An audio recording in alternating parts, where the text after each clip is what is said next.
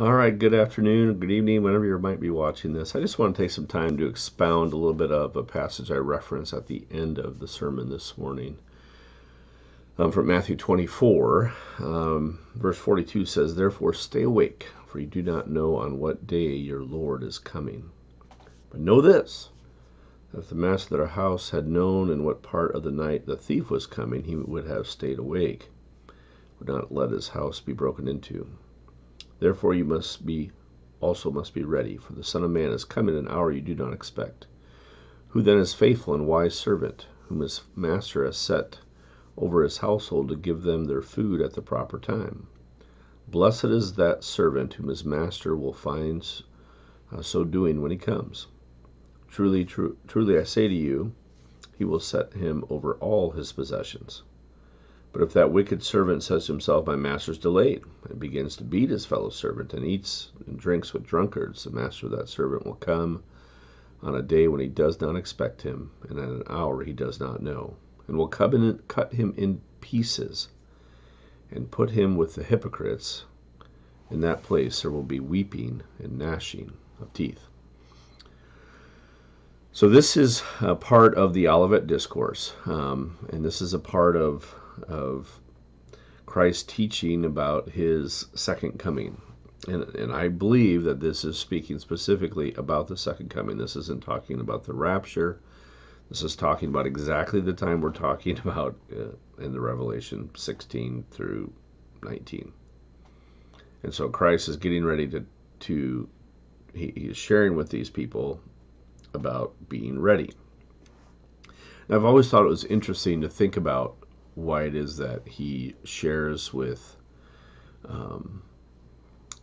these things when the God's word written, and the church is the one that reads God's word today, and the church is the one that is focused on God's word today. Why write about being ready about his second coming? If our end times theology is right, why give so many warnings about that? And I think the one explanation that I understand the best is just to remember that people are reading God's word even during the tribulation period. We know there's going to be a lot of people come to know Christ. We've already looked at that. So during that tribulation period, there's going to be a great number of souls that are saved. Yes, many will be martyred, but not all of them. There will still be people searching. And so as we read this, imagine being a believer that's been saved during the tribulation period, that picks up God's word and begins to read this passage. Now, I hope that would change your understanding and thinking a little bit of that passage. Stay awake. Believer of the tribulation period, stay awake. Now, let me just say as well, another little thought here. The message is similar to we as believers today is to stay awake. We see that reinforced again through Paul's writing. No doubt about it that we as believers today need to be awake and ready and looking for the return of the call of the Lord, the trumpet of the Lord sounding. No doubt about that. But this is not talking about this, but Christ is still addressing people in this passage who are believers, or at the very least, Jews who are about to become believers. And so when you read through this, first off, he says, you don't know on what day your Lord is coming. Now, obviously, the tribulation period, we can narrow it a lot down than we can right now, in that it's at 7 years and it'll be a pretty close time. But even still, what Christ is saying is be ready, because you don't know when it's going to come. I'm going to return. That battle's going to happen. You don't know exactly when it's going to happen, though. And I think that's a really interesting point for us to understand about this period of time. That even during the tribulation period, it's going to be easy for a believer to kind of fall into that trap of becoming a little bit complacent. Wouldn't that seem almost impossible at this point in time? just because of everything that's going on. I mean, you look at what we talked about this morning, although it's a minor inconvenience, I think, maybe, to have the Euphrates River dried up, the fact that all the armies are gathering seems like a big deal. You think that will get the attention of everybody. But that's Christ's point. Pay attention. Be awake. Be alert. And then he gives us that first thought. If the master of the house had known part of the night the thief was coming, he would have stayed awake, would not have let his house be broken into. That just makes common sense. I talked about that this morning. If I had time, I hope I did. But then he says, you also be ready. And then he gives us this parable about this faithful and wise servant. Now, what's interesting is right before all this, Christ talks about it'll be as in the days of Noah. Well, what were the days of Noah like? That's where the therefore comes from. He said, the people of Noah. Well, what happened with Noah and the flood and the ark? Well, Noah knew it was coming. Noah warned the people that it was coming. Noah asked them to repent, to come onto the ark, to be saved. They refused. They mocked. The door was shut, and it was too late.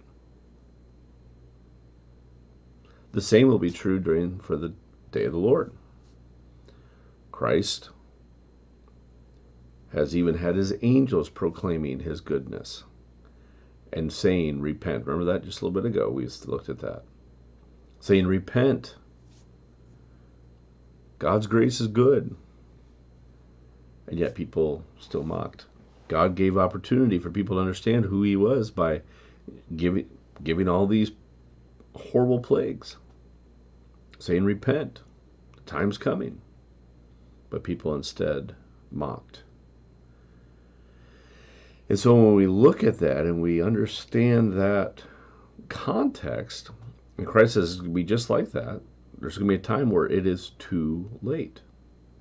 You can't be one of those people that thinks you can just put it off and say, okay, I'm going to know the end times really well so I can just wait until the very last minute of that tribulation period to trust Christ and turn to him. Well, here's a few holes in your theory if that's your plan. If your plan is to kind of wait it out, see if it's really all true, and then go for it. Number one, you're missing on a huge blessing, and that's living for Christ, following God's word, because we, again, know that God's ways are the best ways, period. So you're missing on a lifetime of living your best life. I don't want to steal Joe Osteen saying, oh, man. Anyway, but the idea that by us following God's ways, it's living the best that we possibly can. And you're missing out if you're trying to avoid that. You're missing the point. Number two, I think as we have seen throughout this tribulation period, there's a lot of people that die. If you try to hold off and wait until just before Christ returns to repent, you may not make that. Number three, that's just really foolish. None of us knows the day or the hour that we're going to meet our Savior, or the one that we should have asked to be our Savior. So repent today. Today is the day of salvation. So for these believers that are now trusting in him during the tribulation period, they're reading this, and God is telling them, Jesus is telling them through his written word, hey, stay awake, be ready. And I think part of that is not just being complacent, but having that mindset of just like, I can't do this anymore. This tribulation is too hard, too heavy, too strong. I can't do it anymore. And when you think about that, during this 2020, people have made a lot of memes and a lot of jokes and everything else about that whole idea of what we're up against. And if your mindset is one of, I just can't do it anymore, you really are, we're missing out. This is when, I was just telling somebody recently, right now, we as believers in this really dark spot, this is our opportunity to shine brightly. And I use this illustration, I think before, for you all, but I get up in the middle of the night because, well, I don't have to very much anyway, but if I do, or if I'm coming to bed late at night, all I have to do is to tap the side of my phone and turn it on, and the little light that barely shines at all lights up my path. Why is that? Because my house is really dark, and the smallest amount of light really shines brightly. I don't have to turn on a flashlight. I just need a little bit of light. It shines brightly. And folks, right now, we as believers have an opportunity to shine really brightly, because things around us are pretty dark. We have that opportunity to share Christ, show his love, exclaim his goodness, proclaim what he has done for us on the cross. So we have that opportunity. Anyway, I don't want to get off topic, but that's such an important point. We should never have that mindset that this is too much, I just can't do it. No, this is our time. And I think that's what Christ is saying here to these believers of the tribulation period. When he tells them, he says, I want you to be that faithful and wise servant. And who is that faithful and wise servant? Well, he says they're the ones that when the master comes, he finds them doing exactly what they're supposed to be doing. So what's the message to the New Testament, or the rapture, the tribulation believers? What's the message to them? Do what you're supposed to be doing. Do exactly that. Because when you do that, you will be that faithful and wise servant. And then he makes a contrast in verse 48. The wicked servant says to himself, my master's delayed, begins to beat his fellow servants and eats and drinks with drunkards. Well, when that happens, there's going to be a price to pay for those actions. Now, it's pretty steep in this parable. He says he's going to chop them up into little pieces, put them with the hypocrites, which at this time was just another name for the Pharisees, those who were religiously thought they were good but were far from God. So the point that Christ is making is that the believers of the tribulation needed to be doing what they were supposed to be doing when Christ came back. And I think that just works for all of us. We understand that, I don't know about, as a educator now and working in that type of field, it is funny when you walk out of a room and then you come back to the room to see what your students are doing. It's amazing just the walking into a room, how they will change their behavior. But because all of a sudden you see someone changing their behavior, that means you know that it wasn't very good before you walked in. Right? I mean, that's just common sense. It's kind of like when a wrestling match turns into a hug with your brothers. As soon as the parents see the hug, they know something was up. Not that I ever did that. But that idea is that Christ says, when I return, I want to see that you are doing what you're supposed to be doing. When I go and step in a classroom, I want to see my teachers teaching, doing what they're supposed to be doing. I want to see my students learning, doing what they're supposed to be doing. We, as the church, when Christ blows that trump to call us to himself, we want to be doing what we're supposed to be doing. And so Christ's point in this situation is that we as believers be ready. The point to these particular believers is that they be ready for the return of the Lord. Now you think about what we talked about this morning. Here, they have been through so much. If anybody had an excuse just to say, I just want to be left alone, I just got to survive this. I don't want to draw any attention to myself. I don't want anything. I just want to hide. But instead of that, Christ says, do what you're supposed to be doing. Whatever I've called you to do. I would argue that during tribulation time, what the Christians are supposed to be doing is the same thing we're supposed to be doing right now as the New Testament church. They're supposed to be preaching. They're supposed to be serving and loving others. During this time, one of the things we're supposed to be doing is caring for Israel, one of the things that will get them killed. Do you think maybe that's what he's talking about?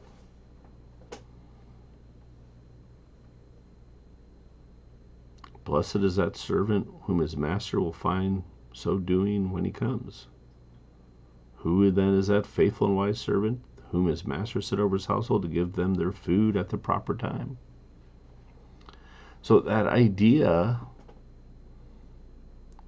that they're doing what they're supposed to be doing, they're serving who they're supposed to be serving, that's where the blessing is.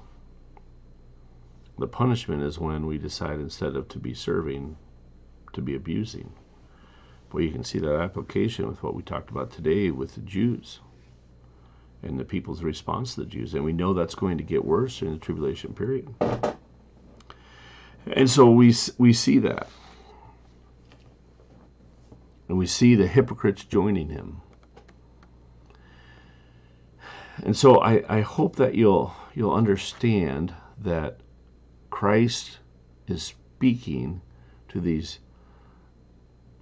tribulation believers and reminding them to be ready, to be watchful. He's coming. I find great hope in that. I find a great encouragement in that. And I can't imagine reading that passage about I'm coming, be ready, if I was one of those tribulation believers. You know, for us, that very thought of I'm coming to call you home, you're going to get up out of here, that's pretty exciting. And we should long for that time. We should long for that day. Even so come, Lord Jesus. And as we get worse and worse and we see things getting goofier and goofier, and it's going to get worse. People calling good evil and evil good is going to become worse and worse. Just this week I read an article of people in Minneapolis, the very ones that cried out defund the police and we don't want the police anymore and shouldn't have as many of them. They don't need to be doing this. We can do this with community leaders and community patrolling. We don't need police officers. Are now actually had a, you can look this up. Minneapolis had a city council meeting, and they basically gave the business to the police chief for quite a while because he didn't have enough people responding to calls. Folks, you can't make that up. That's just sad commentary on where we are as a society. The city council says we don't want you working for us anymore. We'll take your money away so you can't have anybody anymore, and then gets angry with you because you're not there. We see what's going on with the churches all around us. It's going to get worse. And so the response that we have is, what are we going to do? Are we going to be ready? Are we going to still be doing the right thing, being that faithful believer? And I know this is talking to the tribulation believers, but I think the application is still there for us as well. Are we going to be ready? What are we doing to show that we are faithfully performing the work that God's called us to do as we wait for our Master to come get us? We don't know the day. We don't know the hour. There's a lot of talk about that right now, by the way. A lot of people prognosticating that we're not going to be here by the end of the month. I will still argue until the Lord comes back that we don't know. We don't know the day. We don't know the hour. Christ will come. He will call us to himself. We look forward to that time. But right now, we don't know when it is. We longingly wait, though. And so I hope you will await with a longing for heaven, with a longing for Christ to come and take you home, but also with a desire to be faithful to what he's called us to do right now. And we look forward to those believers one day as we're in heaven. We see those believers on here on earth faithfully performing what God has asked them to do. It's quite a job. During the tribulation time, it's quite a job. If he's asked them to do it at that time, boy, we've got our work cut out for us right now too, don't we? But not nearly like they will at that time. So let's rejoice.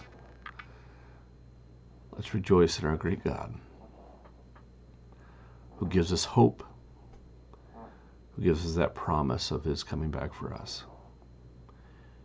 And I think it gives us some peace just because we know that his plan's good. I hope you got that from this morning, even through all the chaos of all of that.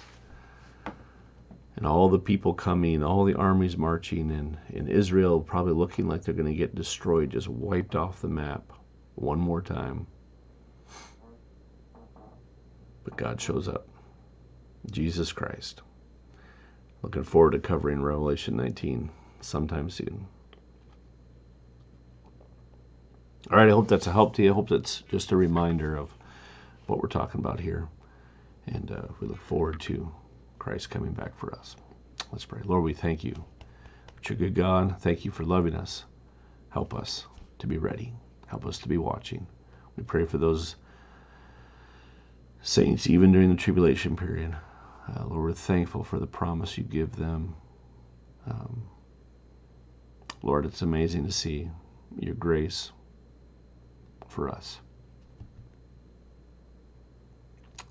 Just help us to be ready. We pray these things in your name. Amen. Thanks.